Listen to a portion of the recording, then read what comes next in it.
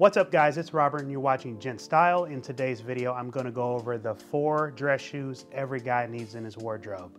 Let's get into it. The reason I'm making this video today is because I have avoided talking about dress shoes on this channel for a long time, I feel. I always feature them in the outfits that I show you guys, but I've never done a video specifically on dress shoes, and I'm gonna start doing more videos on them. So this is the first one of many. And once again, I'll give a disclaimer. Everything in this video is of course my personal preference, but it is what I recommend to gentlemen who are looking to just start dressing up a little bit more or already have a full wardrobe. So hope you enjoy the selections that I've made in this video. So the first shoe that I'm going to talk about in this video, mine here that I have is a little bit more bold, and that's because I have a very unique taste in shoes, but it's going to be a Oxford. I think an Oxford is a great shoe to have in your wardrobe when you're starting out. This one is, again, it's got like an alligator thing going, or crocodile, whatever the material this is, but I definitely recommend an Oxford as one of your first dress shoes. I would go with a black cap toe Oxford, and that has like a cap toe at the tip. This is cap toe right here. So again, you know, a nice little detail, but we'll talk about that shoe next. An Oxford shoe is going to be the dress shoe that you see most guys wearing. When most people go buy a pair of dress shoes, this is what they think of.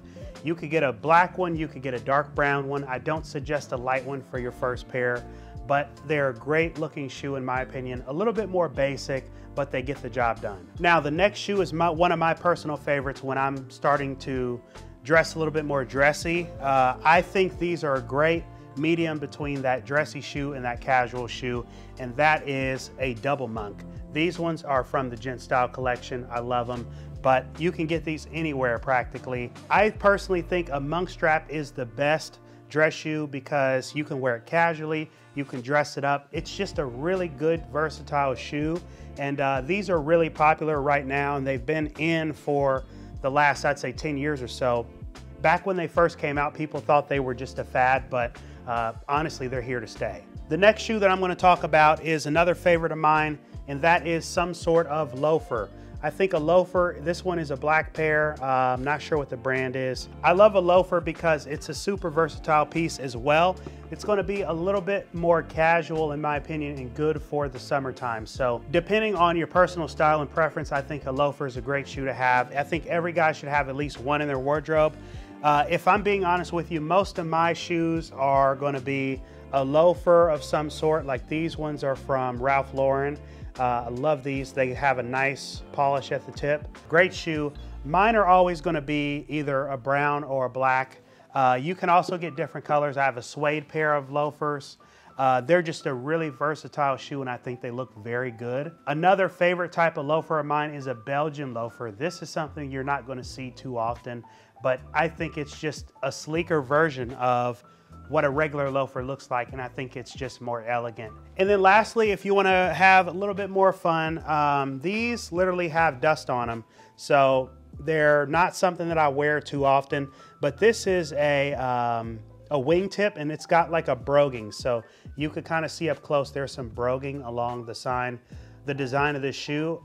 I think it looks decent, but this is just a little bit too much for me. Some guys, they'll get this where the tip is brown and then it's white on the inside and it's like a golfing shoe. I think that looks pretty cool, but again, not my personal taste, but if it's something that you're into, you should get one. And before I make my next point, I want to make a correction. I believe these are derbies. I think the derby has like the loop there, and then the Oxford is just straight, something like that. I get them mixed up. I think they're very similar. But yeah, I just want to clarify that. Another shoe that I think would look really good on any man's feet in any guy's wardrobe is going to be a hole cut. Now, I don't know if a hole cut is an Oxford or a derby, but I think there's something really sleek about a hole cut. In my opinion, they just have a really good look to them. It's very clean, minimal, sleek. You put a nice mirror shine on the tip of that bad boy and it's gonna look really good. And that's another suggestion that I have. Whatever dress shoe you get, make sure it's of quality leather so that you can apply a nice mirror shine finish to the tip of it. A dress shoe just looks better when it's polished. So I definitely recommend investing in quality shoes. There's plenty of great brands. We have made to order shoes here at the GentStyle collection that are made in Spain by hand.